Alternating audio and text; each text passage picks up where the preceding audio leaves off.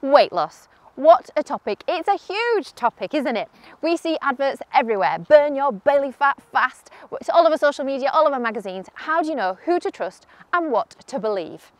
Well, I have been working for months to get this video ready for you, and I was going to just do one video, but in the end I've done a 10-part series of really small, bite-sized videos with what I think is everything you need to know to make long-term changes to your health and your weight.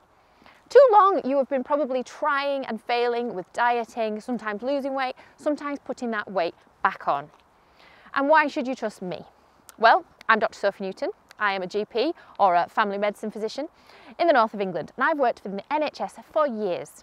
And day in, day out, I see patients who are really struggling with their weight and the impacts it has on their health, and maybe even impacts it has financially. Maybe your health insurance is going up. There's lots of reasons why you might want to lose weight.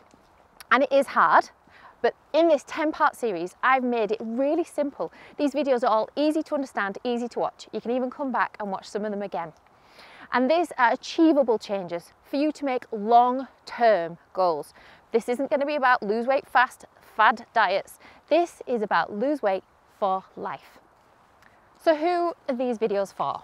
Well, really anyone who is carrying excess weight, especially if that's putting you at health risk. It's obviously not for anyone who's got an eating disorder, and there are some specific health conditions which mean you may need to speak to your clinician first, but for the vast majority of people, these videos are for you. And how does anyone lose weight? We're kind of told you've got to eat less and move more, and officially, if you burn more calories than you eat, then you lose weight. But of course we know life isn't that simple, is it? And actually we now know we should be treating obesity, although I don't like that word, as a chronic disease, which means we should be thinking about it as we do high blood pressure or as we do things like type 2 diabetes. This is a long-term problem, and it's not your fault.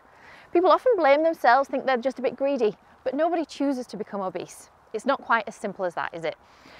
There's things like your environment, your genetics, how much sleep you're getting, how stressed you are, and what your diet is. There's all sorts of different jigsaw puzzle pieces that come together to have this kind of cause of obesity.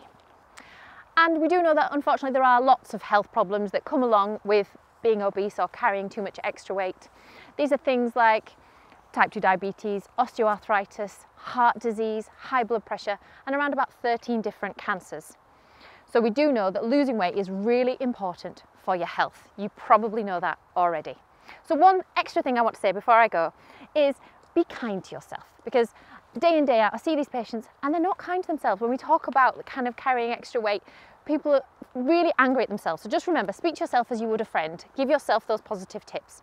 Now, get on, you can start watching video 1 straight away and get on to those positive steps of losing weight and feeling happier and healthier.